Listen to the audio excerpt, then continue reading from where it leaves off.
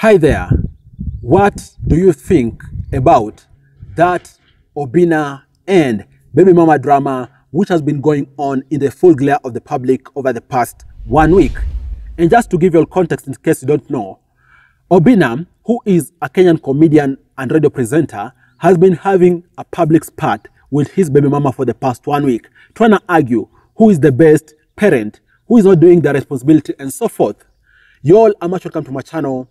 My name is Afagza Sifuna. If you have background to this drama, drop a comment down below. What do you think about the drama? Do you think it's right? Do you think they could have solved their issues in another different way? Share with us in the comment section down below. And by the way, if you're new here, remember to subscribe. Hit the subscribe button to join the family for daily updates.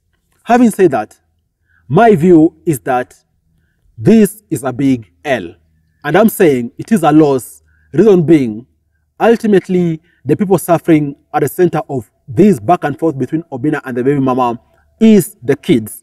And in this context, it's quite unfortunate because also the kids are in the glare of the public. And matter of fact, they are being used as pawns to try and show who is the bad parent between Obina and the baby mama, which is very, very unfortunate. And having said that, some people might argue that in showbiz, no publicity is bad publicity. At the end of the day, all publicity is going to propel you towards a bigger check. Yes, you might say that's okay. Obina might get a bigger check after all this drama because his name will have propelled in showbiz. But at the end of it, guys, is an L because those kids are being tortured. Those kids are going through some unmeasurable amount of pain. And sadly, the internet never forgets. Those kids are going to have those videos, those photos, going to see those texts when they grow up. They're going to see how their parents are going to used to have a very, very crazy public spat. As a matter of fact, it won't even assist with the healing process. You might end up having a situation whereby someone has chronic depression.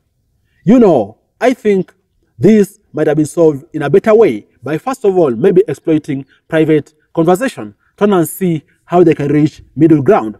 Secondly, in case a private conversation couldn't have been possible, they might have exploited, for example, our court system. Instead of coming to the public, whereby you might be sharing videos, you might be sharing photos out there to get public sympathy, and yet, in reality, the public won't really assist your private life.